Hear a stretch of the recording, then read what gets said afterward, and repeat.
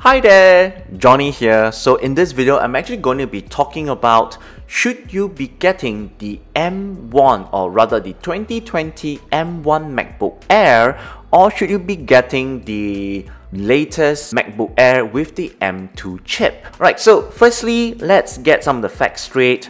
The 2020 M1 MacBook Air, an older computer with an older processor, the base model variant of like 8GB of RAM with 256GB of SSD internal storage can actually be found right now for as low as $750 via eBay or $849 via the Apple website's official refurbished section. Now, as for the newer M2 MacBook Air, the base model variant of 8GB RAM with 256GB SSD internal storage starts from $1,200 via the official Apple website. And when we look at things in this way, I'm not sure whether the small incremental improvements on the M2 MacBook Air is worth it, since you can actually get the previous model at such a good price. And after 2 years with the M1 MacBook Air, from here on I'll just be calling it M1 Air,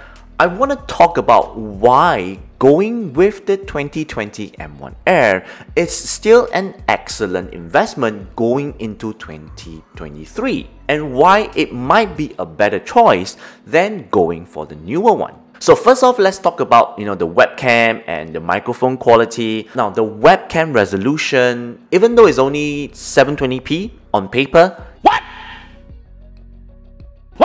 yes, you heard that right, 720p. The thing is that even though it might seem technically lower resolution, but in real life usage, I've actually done countless video conference calls with this machine. I'm actually pretty surprised that it actually offers like better color, better skin tone, and an overall brighter picture compared to many laptops which actually boost webcam with 1080p resolution.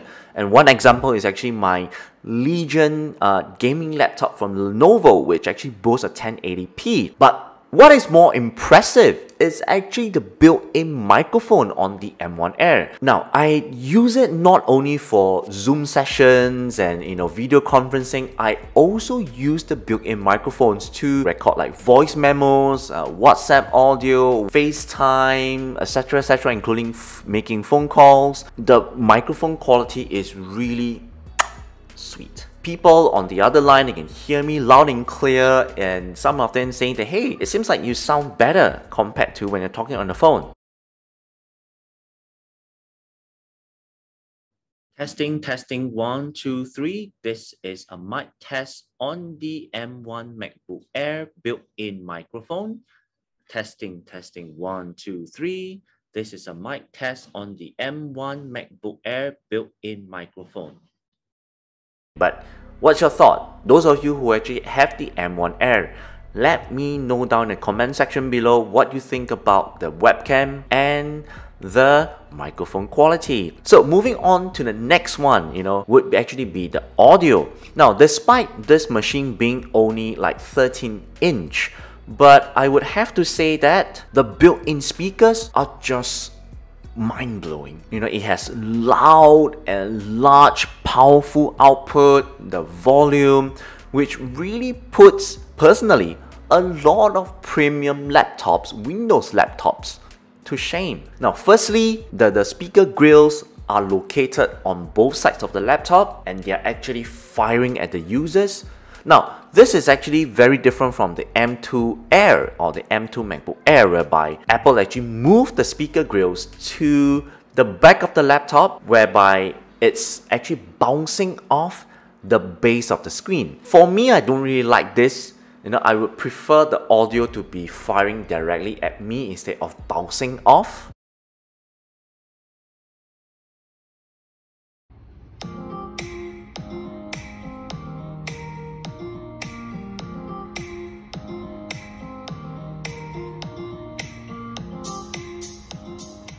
This is personal preference. Those of you who have the M2 Air and the M1 Air, do let me know down in the comment section below which type of speakers placement do you prefer. So the third area which I really like about M1 Air is actually the keyboard and the keyboard backlight. Now, firstly, the M1 Air actually comes with, they call it the Apple Magic Keyboard, and it comes with a dedicated power on-off button on the top right hand corner, which is also a built-in Touch ID. Typing experience is fantastic, the key travel and the feedback is just awesome. Personally, I was able to type comfortably for hours and hours, especially if I need to do, like productivity tasks.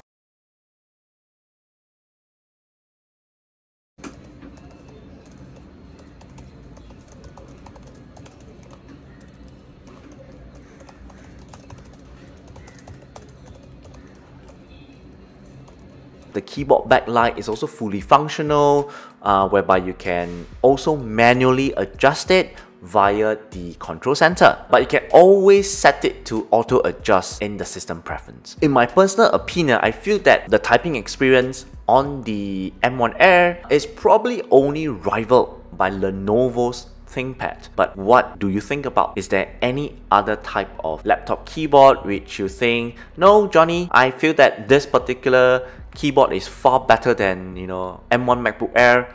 Do let me know down in the comment section below. Next, of course, will actually be the touchpad. This particular machine is paired with an enormous touchpad, and it actually blends in seamlessly with the entire machine. What can I say? This is probably the best, or maybe one of the best. So far, I have zero complaints.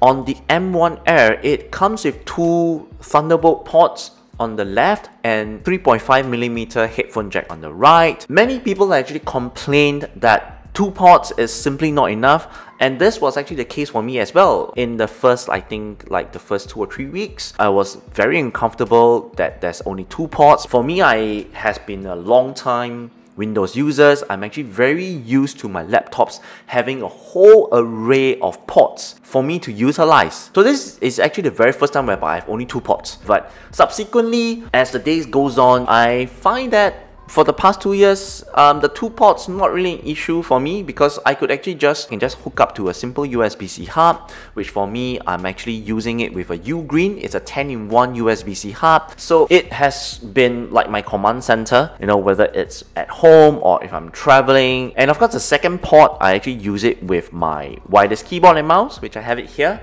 alright? Okay, which I use very, very often on almost a daily basis, except if I'm traveling. The M1 Air comes with a 13.3-inch Retina display, resolution of 2560 by 1600. Now, this is a beautiful built-in screen. The images and the videos are beautiful, they are rich, they are sharp. I think the color accuracy of the panel right off the box, it's fantastic. If I remember correctly, it has like full sRGB coverage. It also has full DCI P3 coverage. In terms of Adobe RGB, I think it's around like 88, 85 or 90%. Do let me know, if you have those specs, like what is the Adobe RGB coverage. For me personally, I feel that this type of color accuracy, you should be able to do, simple edits of videos and photos. But of course, if you ever need to do serious, real professional work, you can always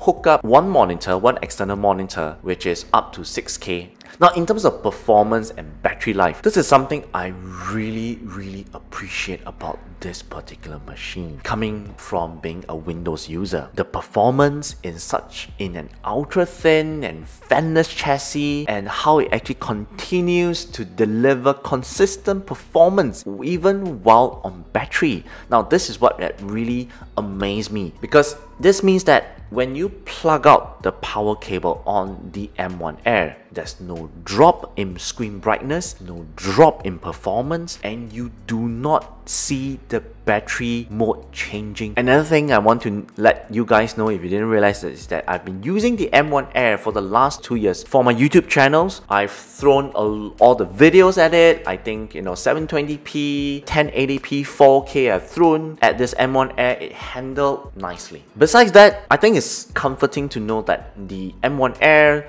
since its launch in 2020, it has had enough time in many people's hands, and not just mine. So the thing is that if there are any major issue with this particular machine, it would have surfaced a long time ago, and by now the machine has gone through multiple updates. There has been multiple security patches. So today the M1 Air is definitely a much more reliable and stable machine compared to like 2 years ago. And I'm actually also confident to say that everything you've heard about the M1 Air when it comes to battery life performance is true. Now for me, I usually make sure that my M1 Air is fully charged at the start of the day, and when I start using it, usually the screen brightness I'll set it at 50% with like Wi-Fi on, with Bluetooth on, and I'll have multiple apps running at the same time, and I'll be editing a 1080p video in iMovie. And usually it'll last me about 8 hours before I need to reach for the power cable at 10%. And these are days I'm actually doing video editing. Now on days whereby I'm just doing basic productivity tasks, words, Excel, emails, preparing my script, researching content and watching YouTube videos, etc. It only loses around 40% of its battery life after a whole day. That's how impressive the battery life is on my M1 Air, which I've actually been using it for 2 years. And what is even more impressive is the amount of power it needs. It only relies on 30 watt of power. 30 watt. Yes, you heard that right. Not like 120, not like 160, not 240, just 30 watt of power, and it has done all the videos you have seen in my YouTube channel. Coming from a Windows laptop user, this was simply impossible when I was using a Windows laptop. Alright, so in general, M1 Air's battery life performance is so good that it's never a concern to me. Now in terms of design and form factor, now even though the M1 Air has a quote and unquote older design, older processor, older computer, but that's just because the M2 is just launched earlier this year, so it isn't ancient by any means for the M1 Air.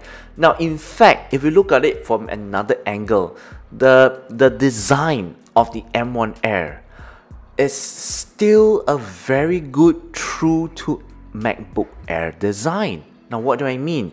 It still maintains that ultra thin, ultra lightweight body, that makes it one of the most compact and most portable laptops you can find in the market today. It still has that, super premium unibody aluminum build that lives up to the Apple's QC. I mean, seriously, look at how thin this machine is, and it's just a marvel, that Apple's actually packed an entire computer in such a slim package, especially one as capable as the M1 Air. Alright, so at the end of the day, after what I've said about this machine, using it for 2 years, should you be getting the M1 Air or should we be getting the M2 Air?